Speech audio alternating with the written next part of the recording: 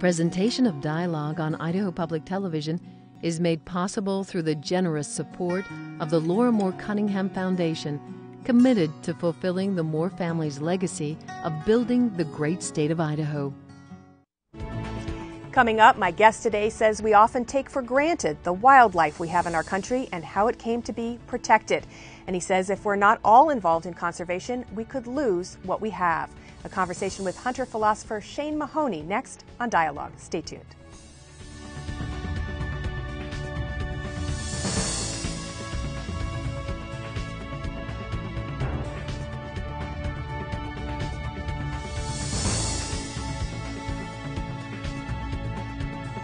Hello and welcome to Dialogue. I'm Marcia Franklin.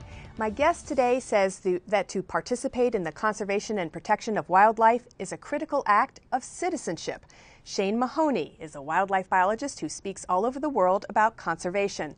A Canadian by birth, Mahoney is the Executive Director of Sustainable Development and Strategic Science for the Canadian province of Newfoundland and Labrador. His scientific research has focused on the population dynamics of large mammals and on predator-prey interactions. But he's perhaps best known for his articles, films, and speeches about the importance of conservation. Outdoor Canada magazine named him one of the 10 most influential conservationists in Canada, and Outdoor Life magazine has nominated Mahoney for Person of the Year. He's in Boise to address the North American Wildlife Enforcement Officers Association. Those are the fish and game officers from the United States and Canada. And in 2012, he was the keynote speaker at the Idaho Department of Fish and Game's Wildlife Summit. Welcome back to Idaho. Well, thank you very much. You must like it. You keep coming back. I do. I like it very much. What's not to like? Right. Well, one of the reasons that people live here is because of the diversity of wildlife. And sometimes it's hard to see whether there are any problems at all because it all looks so beautiful here. But your contention is if we're not careful, we could lose what we have, as I said in my introduction, all of the abundance that we see around us. Well, I think it's generally true that the things that we value most in life and the things that are most precious to us always are in need of protection and vigilance. I think in the case of wildlife, the history of humankind's engagements with it have given us plenty to reflect on and to realize that it is very easy for things to get out of balance. The rise of the conservation movement itself, in fact, was born in this country and in other countries of the world out of crisis and overexploitation. We see today, a virtual kaleidoscope of challenges facing wildlife, from energy development to, requirements for agriculture to the demands that people wish to place on the environment generally. There's nothing that says that the natural wealth of a nation will last forever unless it is protected in some way. And your contention is that we need to broaden the base for that protection. I mean, traditionally, at least in Idaho, hunters and anglers have been the ones that pay through their licenses to have the Fish and Game Department. Yes. But there's talk now, and the Wildlife Summit in 2012 generated this, about broadening that base and having people who may not hunt also contribute into the system, also have a stake in it. Do you support that? I do, of course, because wildlife, first of all, is a public trust resource. It belongs to all the people. It is not simply something that is there for the enjoyment of people who may wish to fish and hunt, although history is very clear that people who have hunted and fished have made tremendous contributions to the conservation of wildlife. But it is a public trust resource. It belongs to everyone. And it not only belongs to the generation of today, it belongs to the generations of tomorrow and those to follow after that. So it is, therefore, the right of all people to feel that they should have access to it, but with that comes responsibility, I believe.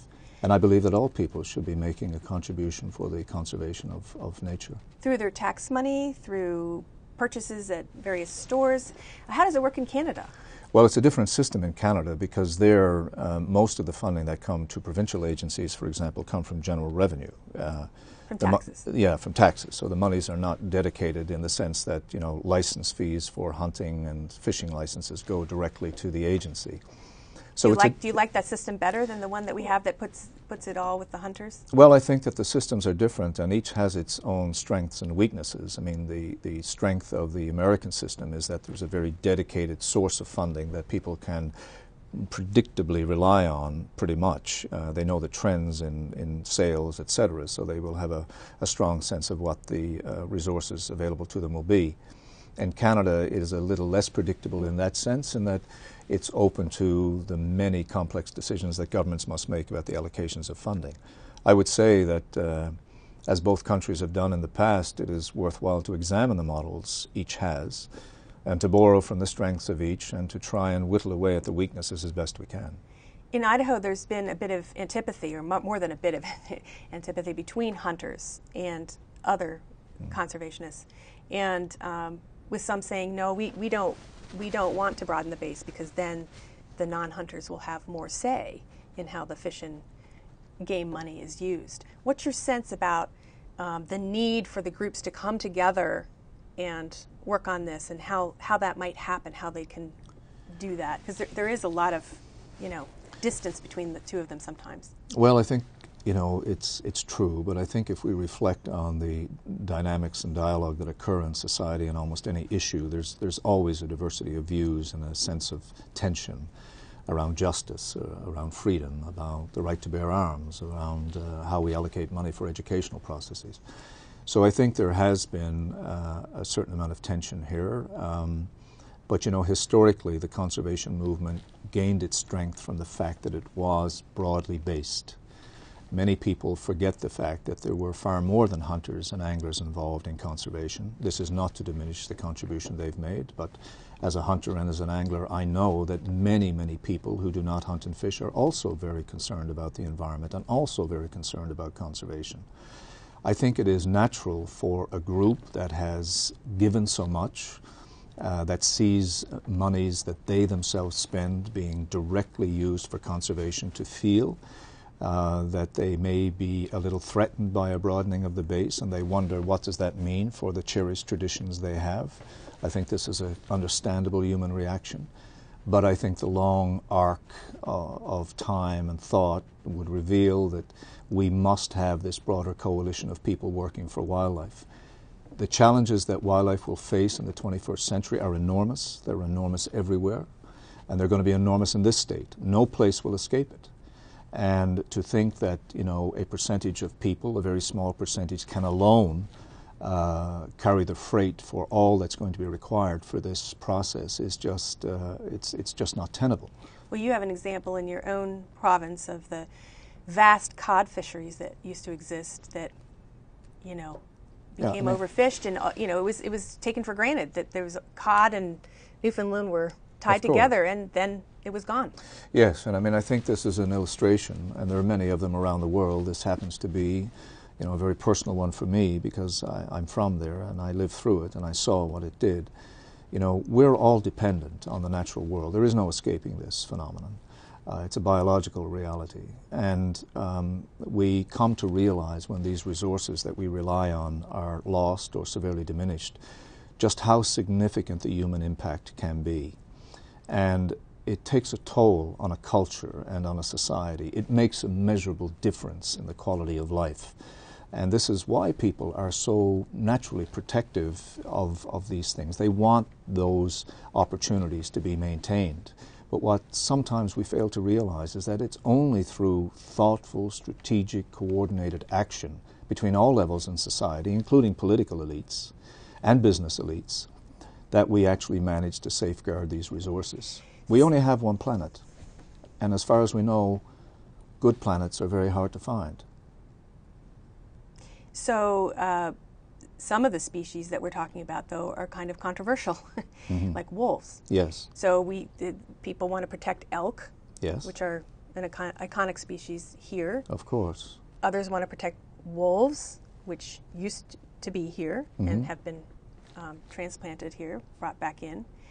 And so much acrimony over this topic in Idaho that they were reintroduced. They're off the endangered species list now, and now people are worried they're going to be hunted down again.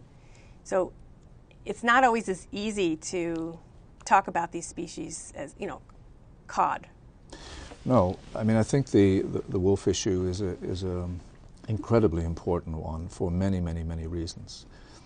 To step back a little bit on this debate, we need to realize that one of the greatest contributions to human progress, in my view, that has ever been made was the invention of this idea of conservation, that we could live within the natural world and yet we could maintain the diversity of it. And this is the United States of America made an enormous contribution to this intellectual movement. And I think one of the great achievements of the North American approach has been that we have been able to maintain these big carnivores. We have not eliminated them. We still have the mountain lion. We still have the wolf. We still have the grizzly bear. These are extraordinary achievements for the 21st century, and that we still have them. Secondly, we have to realize that we went through a long period of reducing predators, making great efforts to reduce their numbers for long periods of time, to protect various other elements in our society that we valued. And this allowed wildlife populations, game populations if you will, to do very well because they existed in the absence of these big predators. So naturally when you bring them back, whatever the motivation, whatever the design, when you bring them back, they are bound to make a difference. The real challenge is to try and find a sense of balance in this. Should big carnivores be managed as other wildlife populations are? Absolutely they should. Should we be encouraging large populations of big carnivores that are potentially dangerous in the environs of, where a lot of people are? I think that's a recipe for disaster. But on the other hand, I think to be able to recognize that we still have landscapes so vibrant and full of life that we can maintain these big carnivores is something that every American and Canadian citizen ought to be proud of. Hunters will, of course, realize that the take that these carnivores assume is theirs from these prey populations will conflict to some extent with the opportunities to hunt. That's real, and it's going to be more real in some places than it is in others. But the truth of the matter is that as long as we are able to provide abundant opportunity for hunting, as well as opportunity for people to see all kinds of wildlife in their natural environment, we can all feel a measure of success in this regard. The removal of animals from the endangered species listing and the opportunities for states to manage them, I think this is a good thing, frankly. Do you have a concern that then once there's hunting again, that their numbers will plummet? I think this is another very important point. There's very, very little evidence to indicate that normal, lawful, hunting as we understand it has ever been able to significantly diminish the number of wolves. Where we have been successful, if you wish to use that term, in diminishing their numbers very significantly, it has been by taking extraordinary means. And in the past, that has included all kinds of things, from poisoning animals to shooting them from aircraft to doing, Which does happen. The federal government does come in. And it still does happen, and I don't think it's something that, a broad majority of people want to see us to resort to. If we can have a management of the carnivore populations with kind of lawful, legal access, hunting access, then I think a majority of people would certainly prefer to see that, and so would I. But I think we have to recognize that the risk, if you will, that wolf numbers will be very seriously depleted as a result of normal, recreational, legal hunting activity is extremely low. I want to get back to your point about conservation as an act of citizenship, which I mentioned in the introduction, and that it needs to rise even higher on politicians' agendas as well. So let's first talk about why you believe that conserving animal species is a critical act of belonging to a country, or an act of citizenship in a country. Well, first of all, I think that we have, out of a sense of our own preservation, we need to recognize that we rely fundamentally on the natural world, and we have no replacement for this. Secondly, I think we all... Although they're starting to clone animals. So. They're starting to clone animals, but even that is using natural material, obviously, that was provided. But I guess the point is that we also recognize that wildlife is something that really exists as a barometer of the conditions in the natural world. You cannot have abundant wildlife. You cannot have abundant fish populations. You cannot have these things, this wild beauty and this wild abundance, unless the natural environment itself is sustaining and healthy. And so from that perspective, wildlife give us the quickest, snapshot of whether or not those environments are resilient. So I think from those perspectives, it is critically important that people view one of their responsibilities as ensuring that that natural environment is maintained. But even beyond that, it is my contention that wild animals taught us to be human. They were our original inspirations for art. The cave art and the earliest sculptures are clear indications of where we sought our first inspirations of beauty, and they came from animals. The very ideas of our relationships with them were deeply embedded in all of our mythologies. They have strongly influenced us through time in any number of ways, and they still represent creatures that we recognize share a great deal with us. And that is part of the reason why we are so intrigued by them, so mesmerized by them. I've often said that you could give me 50 children from 50 nations and put them in a room with the greatest toys ever invented, but bring one wild creature into their midst, and every single one of those children will immediately turn their attention to that wild creature. This is a truth that we cannot escape, and therefore, if we want our children to have a sense of the balance of life and the diversity of life and just how extraordinary this world can be, surely we must feel that to keep these wild others with us is part of the responsibilities we have as parents and as citizens. You have said indeed that animals have taught us to be human. Yes, I think they did. I think one of the great experiences of my life has been visiting the cave art sites in Spain in particular. And in much of that art, some of which was carried out intermittently over a 30,000-year period, which is quite a long time, you see these creations which we call theriomorphs, which are half human and half animal. My own personal interpretation of these is very clear that at some point early man struggled with this idea of where the separation was between his life and the animals on which he depended, which he hunted in order to survive. And this amalgam of animal man really, I think, was a struggle to define the differences between ourselves and them. And I think it was in finding that difference that we realized that our humanness did carry something different. What do you think of zoos in general? I think they can play a very important role in at least two ways. One is, it is incredibly important that all people be able to maintain some contact with wild animals and to see in real life animals that they may never have a chance to see otherwise. Even if they're caged? Even if they are caged. I think the second value of zoos, of course, is that they can be, as breeding facilities, very important from a conservation perspective. I think that they cannot be expected to give us the view of the wild others in the same way as if we experience them in their own habitats. But I do think, while at some times it is difficult to see them under such confinement, I still think it is a valuable exercise for people to be able to at least spend some time and see some aspect of animal behavior that they would not otherwise be able to witness. Because there are many, many people around the world who don't see any wildlife anymore.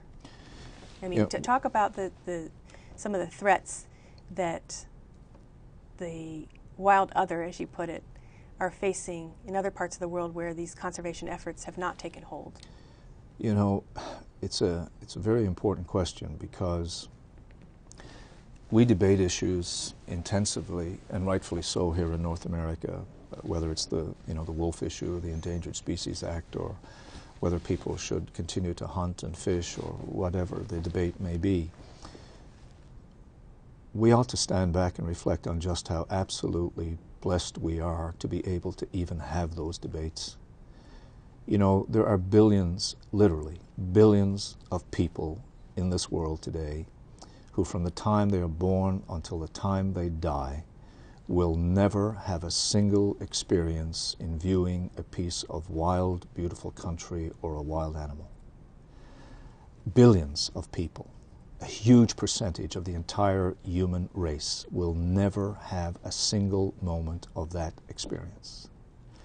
And so you look at other parts of the world and you realize that the debate is not over whether, you know, we have big carnivores and they take some percentage of a population of a particular species.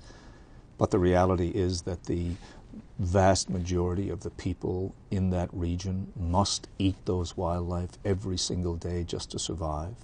And the conservation challenge is not one of policy debate, but it's one of a reality of life or death for people. And the challenge of conservation, therefore, becomes escalated to those kinds of stark realities. What choice do we make? Do we make a choice between people and another wild creature? Or they're taking the horn of an animal and selling it, not getting much money, but doing it to survive. How do you get those people to care when their very sustenance, livelihood depends on the destruction of the wildlife? Or they perceive it does. It's a long road, of course, and there's no magic solution to simply go in as a well-wisher and suddenly, you know, recreate the culture and the environment in the world. And secondly, we have to realize that every one of these nations of the world, and they have their own culture, they have their own narrative, they have their own history, they have their own expectations. Are you pleased with what the international unions are doing on these issues? And the laws, are they stringent enough? You know, for instance, on poaching and on importation of these things. Well, it's a question of whether law will work. I mean, the law is very stringent in some cases. In the case of poaching of rhino horn and elephants and other animals, for that matter, in some countries, armed patrols shoot to kill, and they kill human beings who are poaching those animals. So one would have to say that's a pretty strict law. But the question is, what's the solution? And surely the solution has to be that we must find a way for the local indigenous peoples to benefit from wildlife in such a way that they see that there is a conservation value in them. Such as Idaho and Greg Carr is doing in Mozambique. Exactly. This is a classic case, or the Friedkin Foundation is doing in a number of countries in Africa, and which in many African countries themselves are launching their own programs. But we need to reflect on these international challenges because our own debates constantly need a sense of moderation if we are to find the most successful ways to conserve wildlife in North America. And a first step in that regard is to realize the scale of our problems and also the incredible scale of our successes over the last 125 years. It could have been different. We could be sitting here today with no elk. We could be sitting here today with absolutely no mountain sheep. We could be sitting here today with absolutely no pronghorn, no grizzly bear, no whitetail, no mule deer. And that's where we were headed. And it was a tough fight to get that done. It was extraordinarily difficult. I mean, people look back on the long, narrative of history, and it seems that the people who had successes because it was easy, or they were especially gifted, or whatever. Or everyone thought it was the right thing to do. Yeah, but they didn't. Was not the case. When the conservation movement in North America was launched and the idea of restraint being put in place, huge economic forces and political forces were arraigned against those philosophies. And the fact that conservation succeeded and that we now, generations later, are the beneficiaries of this wildlife legacy is a testament not to the ease of success, but is a testament to the passion and commitment and drive and determination of the leaders of conservation in this country 120 years ago. So again, you have said that you're most concerned not about the people who have passion for this issue on both sides. Maybe the people that are arguing over wolves because they care. Yes. At least they care. Yes. Your concern is for the people that are apathetic. Of course. That don't care at all. Yeah. And what are the strategies for reaching them, for making them care, for having them understand the value of wildlife in their world? If they can go to a zoo and see it or whatever, they've got other troubles in their lives. They do, but I think that, first of all, it is a good thing that we have a diversity of views with respect to the lives and deaths of wild creatures. I don't have any difficulty at all understanding why some people cannot understand hunting. I don't have any difficulty with that whatsoever. And I believe that people who are opposed to hunting can be strong conservationists, just like people who hunt can be. But I do believe that the small percentages on both sides of the intense debate over the use of animals, for example, it is too small a fraction for us to be able to conserve wildlife in the long term. We need this broad middle group of people who are, generally speaking, not engaged. You reach them how? And you reach them by, first of all, making sure that the dialogue becomes public. You cannot simply have this dialogue occurring within the vested interest groups, whether it's a group on one side of the chasm or on another. The public dialogue on wildlife, the value of wildlife and the value of these natural resources, the very idea that beauty resides in the natural world and that we can only go a short ways to recreating it with the best of our artists, that matters and should matter to people only by exposing them to this. And by bringing them and making them part of the dialogue through public lectures, through television shows, through magazine articles, through radio shows and debates, only by bringing the message to people can you expect them to care. Do you believe that the wildlife itself, that animals are sentient, that they feel pain, that they know? Of course they are. I had I've been in many circumstances. I'm a hunter and a fisherman, and I support hunting very much, as a lot of people know. But I also firmly know, absolutely, beyond a shadow of a doubt, that those wild others are built as we are. And for anyone to suggest that they do not feel pain or have intelligence or can do extraordinary things is just simply ridiculous. We only have a minute left. The time goes so quickly. As we wrap up, could you explain why you moved from the arena that you were in, which was, scientific research, into the advocacy role? Why was it so important for you to have that transformation and do what you do today? I'd like to tell you that, I sat back one day and thought I should do all this, but it would be a lie. I was drawn into it simply because I care deeply, and one conversation led to another. I still do a good deal of science. I still publish regularly and so on. But I'll tell you something. Science alone are not going to keep these wild animals with us. What we need are for the people in the state of Idaho, all people, in agriculture, in banking, in wildlife agencies, in service industries, to get together and to work on behalf of this extraordinary place and this extraordinary resource. The people in this state ought to realize you have an absolute paradise in which you live, but you have to work to keep it. Well, thank you. Thank you for sharing your thoughts with us. You've been listening to Conservationist Shane Mahoney. Thanks for tuning in to this edition of Dialogue.